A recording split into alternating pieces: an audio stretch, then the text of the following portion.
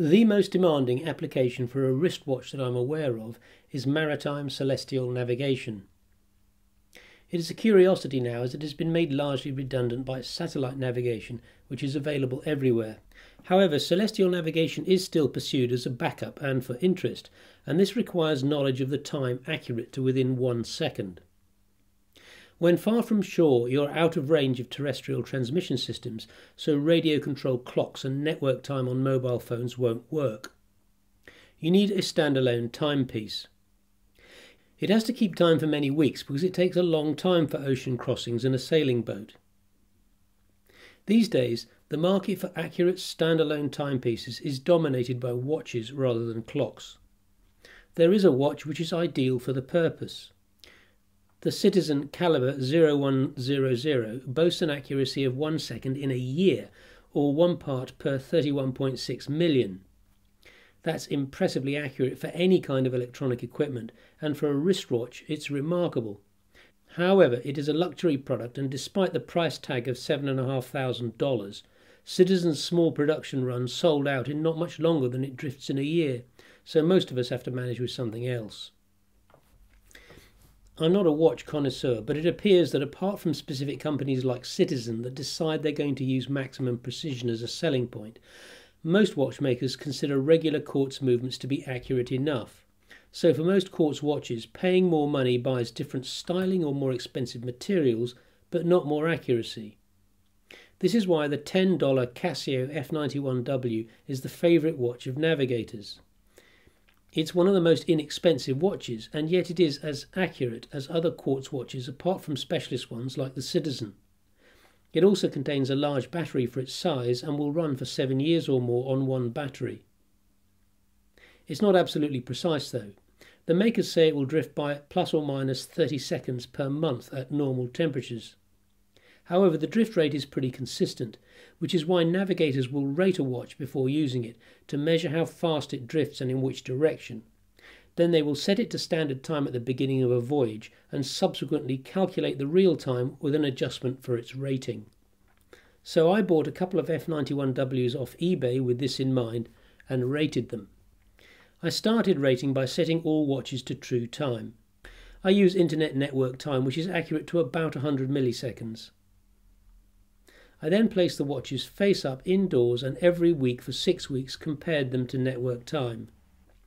To get a precise comparison, I took high-speed videos of them next to network time, like this.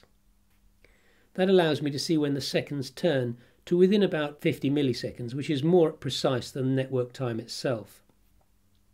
Then I used a couple of other steps. The first is to place the watches in a freezer for a week, as temperature is the main determinant of drift, to see how sensitive they are to cold, and then place them on their side with the right hand of the dial down, as they would be on the wrist with the arm hanging down, for another week, as position of the watch is also reported to affect the rating. The entire procedure takes a couple of months. The 6-week period is to determine the consistency of the rating to see if it changes over time.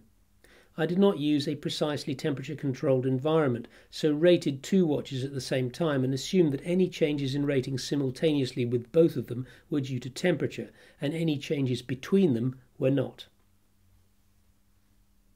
I did this on my 2 f91ws and found them to be disappointingly inaccurate, well outside their published specifications, both of them gaining more than 2 seconds a day. Not being a watch connoisseur, it never occurred to me that anybody would bother to fake such an inexpensive watch. But after consulting YouTube videos from the watch community, it was clear that I'd bought 2 fakes. So I went to Argos to get 2 real ones.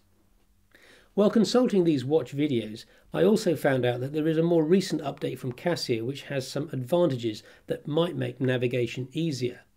The W86. I thought perhaps it was more accurate too, so instead of buying 2 real f91ws, I got one of each and rated them. Here are the results. Yellow and green are the fakes, blue is the f91w and red is the W86. The real Casios are around 10 times more accurate than the fakes. The most accurate one was not the updated W86, but rather the original f91w, which lost 1 second per 6 days, 14 hours and 40 minutes. The W86 lost a second per 2 days, 15 hours and 50 minutes. The two fakes gained a second per 13 hours, 30 minutes and per 17 hours, 30 minutes.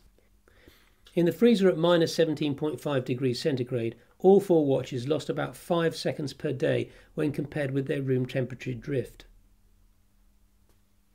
All watches, including the fakes, had pretty consistent drift over the 6 weeks, and they also all had fairly similar temperature coefficients, shown here in parts per million per degree C. That's pretty impressively low temperature coefficients for a quartz crystal, so it looks as though the real and fakes either use the same kind of crystal or have the same kind of temperature compensation system, but the fakes aren't quite as good, which could be that they're using the same crystal, but ones that are a bit out of spec, so are cheaper. The difference putting them on their side was slight, so that I couldn't tell positional change from that caused by temperature variations, so I will defer that analysis to another video.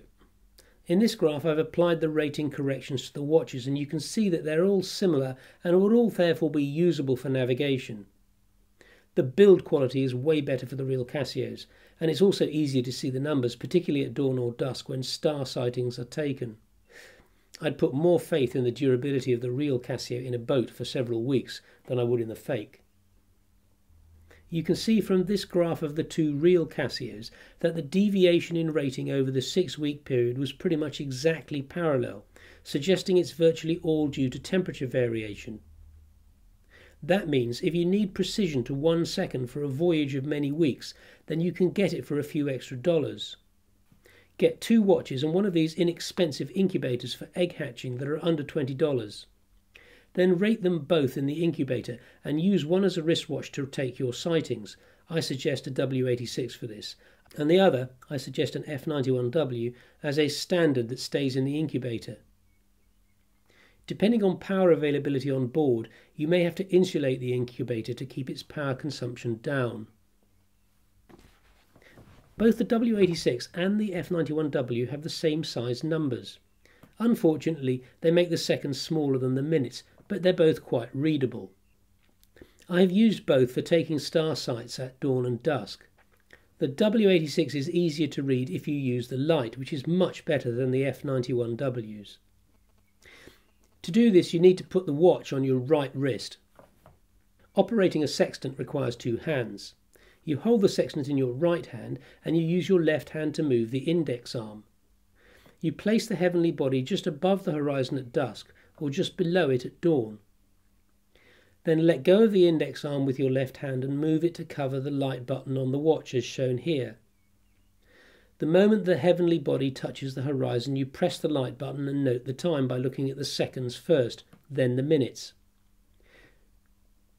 This photograph shows the lights of the f91w on the left and the W86 on the right. The f91w is deficient because the light is on the right-hand side of the dial, so fails to illuminate the most critical part of the display, the seconds. For that reason, if you're going to use the watch in this way, I suggest the W86 rather than the f91w. Another method of dawn and dusk sighting is to rig up a battery and LED on the sextant with a button on the handle. When you note the time, you press the button with your right hand. This is easy to do, but a pain to build, and you don't need me to tell you how battery, wire and switch rigs fare at sea. I have all 4 watches sitting in an incubator now, and I'll post a further video about them when they hatch. I've only rated one real f91w and W86. There are many YouTube videos that have rated several of them, but my conclusion is that these are the watches I recommend for navigation. They're cheap, so you can buy more than one as a contingency against the mishaps that boating so often attracts. So thank you, Casio, for making this impressive product at such a remarkable price.